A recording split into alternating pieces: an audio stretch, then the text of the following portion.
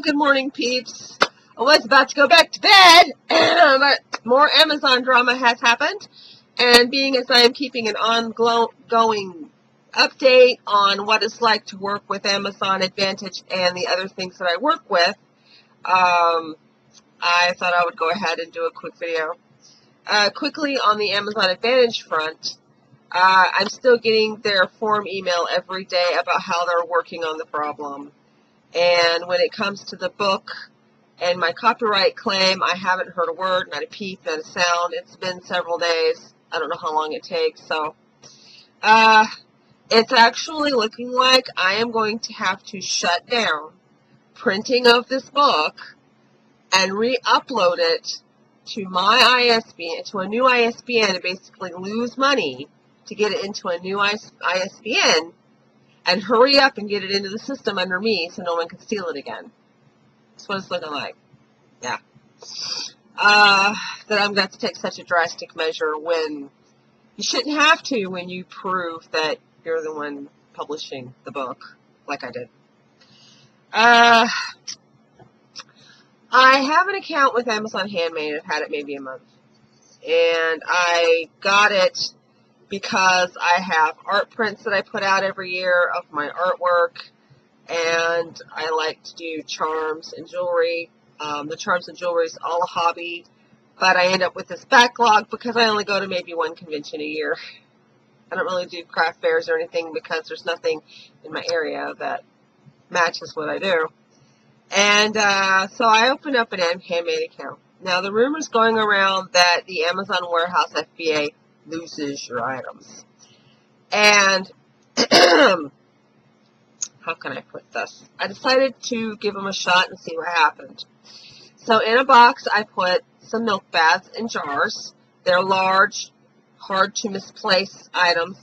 And tucked around them very carefully, wrapped in bubble wrap, were small things, like they were literally that big. And they are pendants, what I call tiny prints. And they're basically necklace pendants, or you could turn them into keychains or whatever, they're charms, but they're of my work, tiny sized. And it takes me a long time to make these things. I mean, I print it out, yes, thank goodness for machinery, and I might have hand painted a couple, you know, and then I go through all this resin process. Some would have 14 karat gold, metal, you know. I don't do them a lot, and they could be considered rare, and they're handmade by the artist, and so they were worth considerably more than I was going to sell them for. And I had a feeling about those, but I thought I'd give it a shot. And when the package arrived, within 2 days, the large items were in the system, and I noticed that the small items were not listed yet. So I contacted Amazon, and I was like, "What's up?" And I was told, wait until, you know, September the 5th. Well, it's September the 5th, and I am not surprised. I have an email, well, a thing. You get to see some of my mess because I've been moving stock around again. And it's basically, oh, I can't move that. Ha ha ha. Isn't that lovely? Anyway, yes, resolve the issue. Inaccurate item counts on all of the tiny items. They have lost my items, basically, or insert excuse here. And I'm expected to resolve this and ask for an investigation. I know what's going to happen. They're going to say, oh, it wasn't there, or it wasn't the right amount, or we'll send it back, or any other amount of excuses. I double-checked and double-counted, and I know that I had the correct amounts because when you prepare your stuff to go to the warehouse, you print out a sticker sheet, and it has a barcode for every single item, and I had no leftover items, and I didn't have to print twice, so everything was accurate when I shipped it out. It's on them. So my response to them is, and I'm going to quote for you, these items were counted more than once and tucked in around the larger items that made it into inventory. They were small, so perhaps they are on the floor, being as all of the tiny, easy-to-miss items are missing from the box. I don't expect any help from that because let's look at this. Let's say that something dishonest was going on here.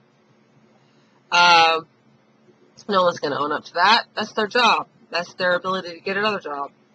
Let's say that it's the conditions that my friend who used to work in the Amazon warehouse told me about, and it was just slammed around and things fell out on the floor. They're not going to admit to that. They're not even going to look for that.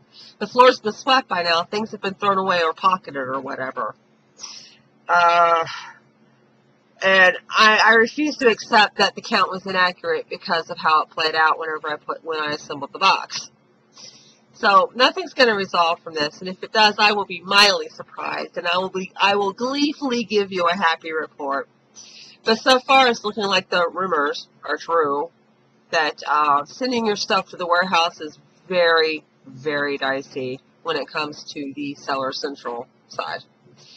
And that is my report. Now I'm going to go take some cold medicine and stuff.